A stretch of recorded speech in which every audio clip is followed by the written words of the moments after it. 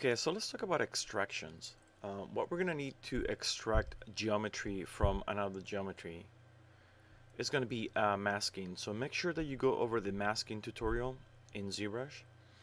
Now, the rules are very simple. You are going to create a mask. You're going to mask something on your character by holding the Control key, right? And I'm going to use the mask pen, for example, right here.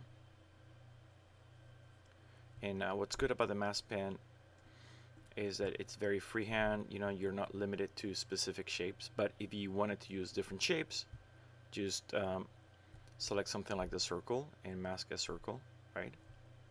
And then you're gonna go to the tool palette, and inside of the subtool menu, at the very bottom you're gonna see the extract menu.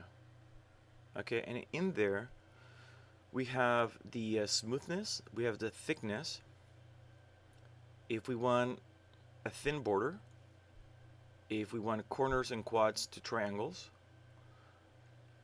double-sided surface extraction, which means that half of your extraction will occur outside of the surface and then the other half will occur inside of the surface. All right, and then we have the accept extracted polys to a new subtool, meaning that as soon as we see the preview, which is what's going to happen once we hit extract, we're going to get a preview, right? And as soon as you make any changes or you move the camera, that preview will disappear, so you're going to have to hit extract again. So as soon as we have the preview and we're happy with what we see, then we click accept for ZBrush to create a subtool. All right, so let's give this a try. I'm going to click extract to see the preview. All right, and look what happens as soon as I move my camera, right?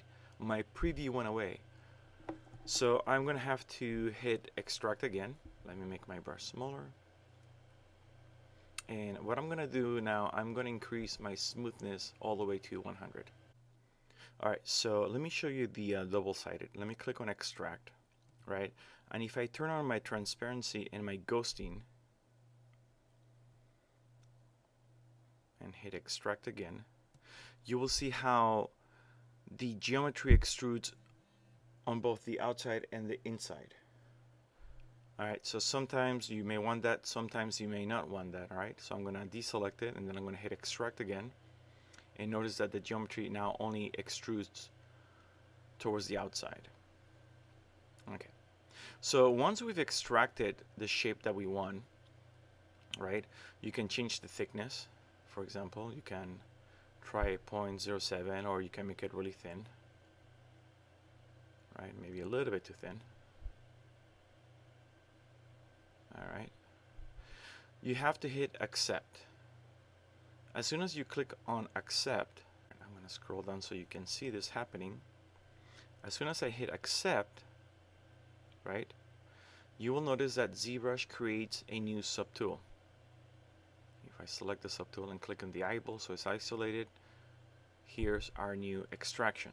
Be aware that ZBrush will mask the front and the back faces, and that also ZBrush has polygrouped the inside shape, the outside shape, and the edges for us for easy use. So what we have to do first is we have to clear the mask by click and dragging with the Control key, and we are ready to sculpt our mask.